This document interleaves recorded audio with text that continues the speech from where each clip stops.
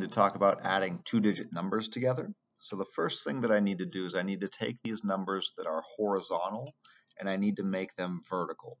When I do that, it is very, very important that I line the place values up. So my number that I put underneath needs to be directly in line with the number above it. So my ones are lined up with my ones, my tens are lined up with my tens.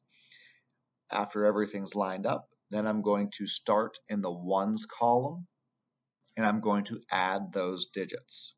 To do this, to add 4 and 4, I can either have my facts memorized, but if I don't, I can use my touch dots if I would like, or I can even use my fingers.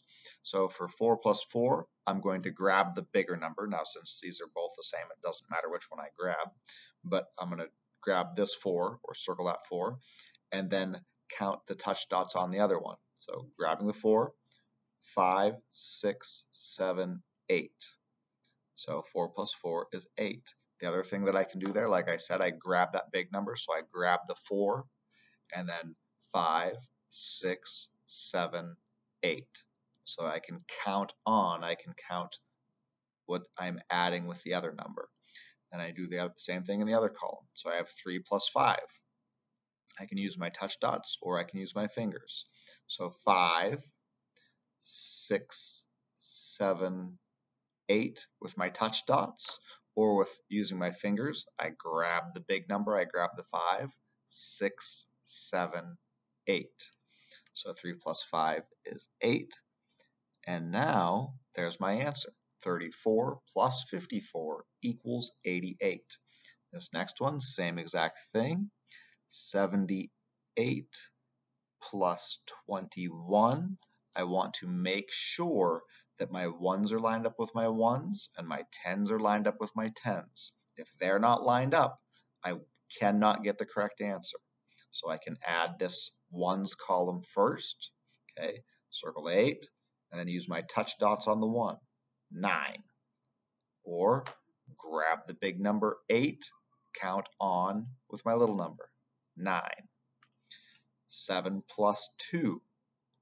I can circle the big number, 7, do my touch dots with the other number, 7, 8, 9. Or grab that big number 7, 8, 9. So 7 plus 2 is 9, which is kind of funny. I got 88 as my first answer. I have 99 as my second answer. So 78 plus 21 equals 99.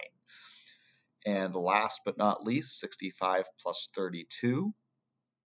Put down my first number, 65, and I'm going to put down my second number right below that and make sure that the place values are lined up.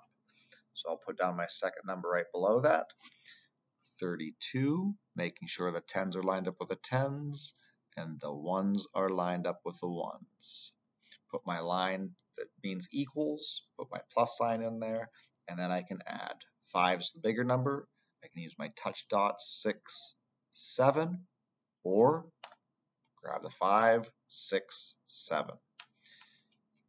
Onto the tens column, 6 plus 3, 6, use my touch dots, 7, 8, 9, or grab the 6, 7, 8, 9.